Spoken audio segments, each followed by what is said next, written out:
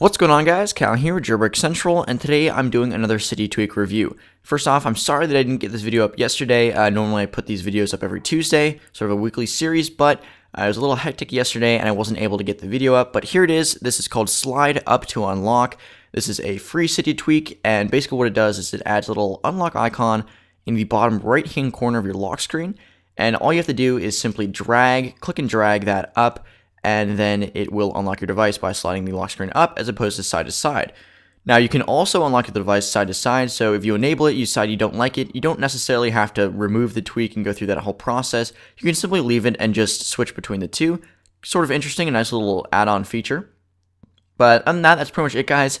That is SlideUP2Unlock. It's definitely interesting being able to unlock your device sliding up.